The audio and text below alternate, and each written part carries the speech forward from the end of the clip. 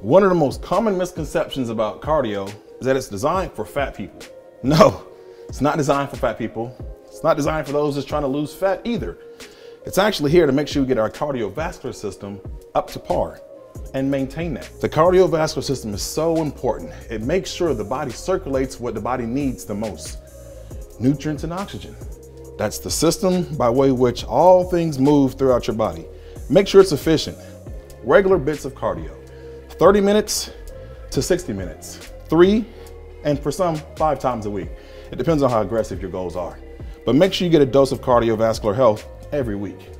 The second key to success is strength training, somehow creating resistance to the muscles.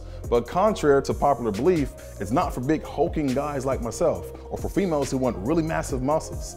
The skeletal system is innervated by the muscles, musculoskeletal system. For just general health, I don't care if you're geriatric, pediatric, or middle-aged, we all should pay attention to our musculoskeletal system. So we should all get at least 2 to 3 days of strength training involved every week. Overall wellness is the goal here. The third key to success you'll always hear me preach is recovery. Recovery is actually in 2 parts though. That's your sleeping and your fuel. Your fuel is how you're going to restore yourself from doing number 1, cardio, and number 2, strength training. But make sure you give yourself high quality fuel. That means fuel that actually has good bang for every calorie that you're eating. Macronutrients, carb, protein, and fat. And also make sure you're getting your sleep. That way your body can recover from all that you're doing. Cardio, strength training, and recovery. This is overall health and wellness, you guys. I promise you I can help you with it even more. Big Ron Jones with real advice for real goals.